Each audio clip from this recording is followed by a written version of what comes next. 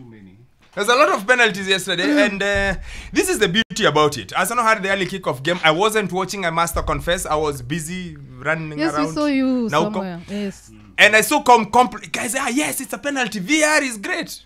And then I sat just in time to watch the City game. And then the complaints went the other way around. Arsenal like, thieves, M-Pesa, thieves. I was like, huh? So I waited to watch the penalties. And I thought, there's a lot of penalties yesterday. I don't know what you think. I just thought that's where I'd start. There's a lot of penalties yesterday. I don't know what you think. Chep said all of them were stolen. What? Then she said she's just salty. She's a Liverpool fan. So I'd like to hear that the Arsenal fans really liked their penalty. And then they didn't like the other penalties. And you know why I said that, Jemo? Because the last time I pointed out the Saka one. You remember in the Champions League? Yes. Niliambiwa mimi ni salty sana. Mimi ni Liverpool fan, salty sana. But after watching yesterday again, for me, both of them were not penalties. That is what I thought. Which one is not a penalty? The Havertz one? The Havertz one, not a penalty. I thought he just left his foot behind, na kudrag, na kuanguka. Yes. That one. And then the other one was Ant-Nouri. I think it was just coming together. He was trying also to clear the ball. And the other player, Man City player also. Vardiol was coming in as well. But Vardiol hit the ball first. Yeah. But so he hit the ball, then this guy clattered into him. And then, so is that a penalty or not? For me, it wasn't a penalty. It was 50-50 for me. It could have gone either way. But I just thought the first initial, when I watched it the first time, I thought it wasn't a penalty. Then let me take you through all of them. And then the Haaland one, the second one? Penalty.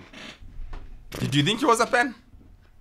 Again, another 50-50 again. Interesting. So you think there's a lot of inconsistency. No. Don't hide under inconsistencies. We're talking about yesterday. Were they penalties? Were they not? So you, in your case, none. There's only one you're giving 50-50. Yes, that's the Havertz one is not a pen. The Vardiol one is not a pen. Yes. And Nani is 50-50. Yes.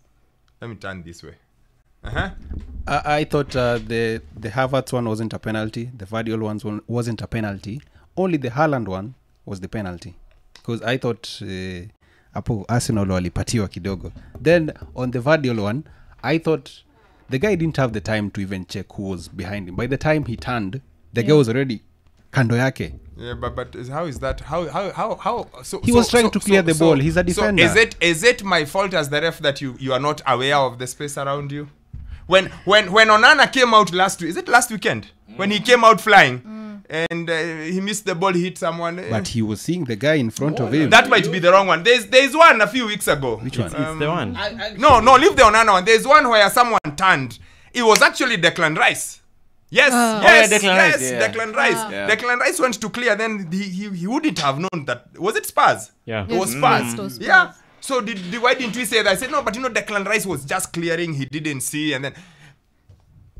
Nah. For me, I don't think it was a penalty. I didn't think. So for you, it's one penalty. Yes. 1 out of 3. Yep. So you, it's 0.5. Yeah, you, it's 1. 0.5. Starboy. All of them were penalties.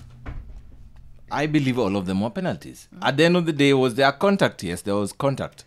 Whether it was significant or not, especially for the Havertz one, that was up to VAR. But VAR couldn't overturn it because it was not a clear and obvious error, was it? Because there was contact. But I would understand if the referee didn't give a penalty, and then VAR also didn't give a penalty. I hear you. Yeah, but all of them are penalties. No debate. Yeah, I would agree with Elijah on that. I think all of them were penalties based on the decisions that were made on the field. No. We want We don't want the ref. Because already the ref has given his. You're hanging on the fence. Stop being clever based on what was done. Of course, based on what was done. Yeah, Look, they needed to fight. based on the decision in 1986 quarterfinal, Maradona's hand of God was a goal. But you all know it was a big handball. So, from your opinion. Yeah. From my opinion, okay, the Havertz one wasn't a penalty. Yep. There was a disallowed goal for Bournemouth when I think Dominic Solanke was adjudged to have fouled the goalkeeper David Raya. That goal should have stood. That goal should have stood. And then for the Man City one, I think the Vardiol one was a penalty. The Haaland one wasn't. So I'll go with... So you have 2 out of 3? Yeah. Interesting. The problem is VR removed this word called soft. Back to this soft penalties? Yes. Havertz one is as soft as they come. I think he bought it. He absolutely bought it. Yes. Like he bought it properly. But if you go by the letter of the law, it's a touch and it gets a penalty. If the decision, like you said, I think you said, if the decision is given, it's not a penalty, I don't think it's overturned. Yeah. I think the Haaland one is a stone cold penalty because he takes his foot off. It may be soft, it may be what he takes his foot off. Actually, of all of them, I think it's the most penalty of all of them. That's the most obvious. I think it's the most penalty of all of them. The Vardiol one, I call it a penalty because the Declan Rice one was a penalty. That's pure, that's it. The Declan Rice one was a penalty, so this one is also a penalty. So to maintain the standards, yeah? Yeah, like... we maintain the but then it's also about the inconsistencies because when you saw about the Nottingham Forest, the one they talked about when Ashley Young went on Callum Hudson-Odoi, the explanation was that there's a high threshold of contact inside the box. So if that didn't stand, then I don't know why this Vardiol one would stand. High contact of threshold? If you're talking about high contact of threshold, would be the Havertz one, not the Vardiol one. The Vardiol one, there's a proper cluttering of each other. And the same case happened in that Nottingham Forest game. No, Nottingham Forest should get punished because they hired the ref expert who has since resigned. Yes. But they hired the ref expert to give. But on that advice. game, Ashley Young did clutter Callum Hudson-Odoi. And the explanation was Nottingham Forest must get everything that comes their way because they hired the ref. By the way, it's a subconscious bias. They hired the ref to explain decisions, they will get punished. Yeah. It's just subconscious. It's like, alasa unatufunza job. But at the same time, especially on those Arsenal decisions, I felt like they took so long. It would have been easier for them to tell the referee just go to the monitor and check. No, the guy has to confirm. Why is the VAR refing the game? The guy has to confirm upstairs first that he thinks you need to check it. Okay? Yeah. The guy doesn't just send you because just go check. He's got to check and he's got 10 different angles or 5 or 6. Confirms you need to review this. Then once he's sure you need to review it, then he sends you to the monitor. He can't just send you to the monitor because he's unsure. He has to make up his mind. This is a penalty. So go review. But he can't say, you go check for yourself. No. By the time he's telling you, it's because he's figured out. He has a decision. Yeah, exactly. He has to have a decision. So he has to check it 1,000 times to make sure he's right. Would you then call that VAR refing the game? No, you guys asked for VAR. So all the VAR guy, that's why actually you have VAR. It's a helper. No, you have VAR for the guy to be able to see it more than once, for the guy to see it in more than one angle. Are we together? So that's what VAR is for. So he can't just say, no.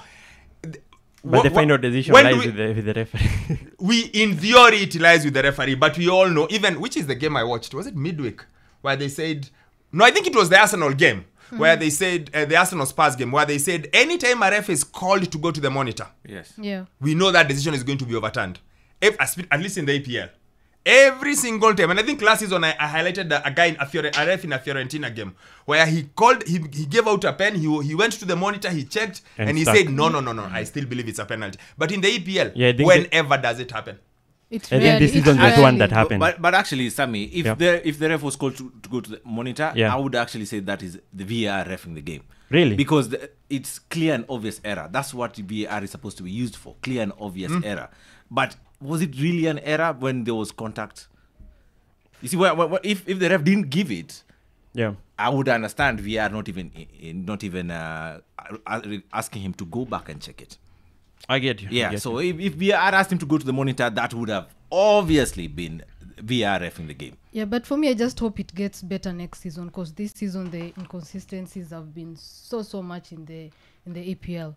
But I don't know, it's complicating. Football, they've just complicated the whole exercise because we saw AFCON had the VR, but it was easier. It was, decisions were made quickly. As in, I just don't get why the English or the I don't Premier think the League, problem is VAR. It's the referees. It's the officiating. Yeah, it's the officiating. If the refs can call it as it is earlier and quicker, VAR moves quicker. Yeah. Who is the ref? The game everyone was happy about in the Champions League. The ref who looks like Trossard.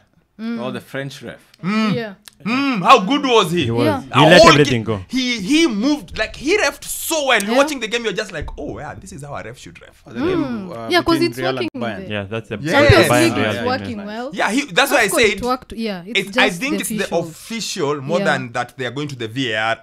If the official can be clear and call it as it is, then the VAR becomes what was it? The World Cup final? The Argentina France one, again the ref was Right Spot on the on, money. spot on. So if you have great refereeing, then the VAR's use negates. Then also remember, you guys have put so much pressure on every decision has to be correct. Every decision is the running. So what's the natural reaction? Everyone overcompensates. They check it 1,000 times. I don't mind it, by the way. I don't like VAR as a whole, but all of you convinced me I must stop living in the Stone Age. We need to have all the help you can get. I said, okay. So at this point in time, I'm like, let's get all the help we want. Now you are feeling like, no, you can't have it both ways. Sammy, imagine if the VAR was not there in English football. Yeah, I think the storylines would be better. It's just the officiating. I just have an issue with the officiating. Imagine if it wasn't there.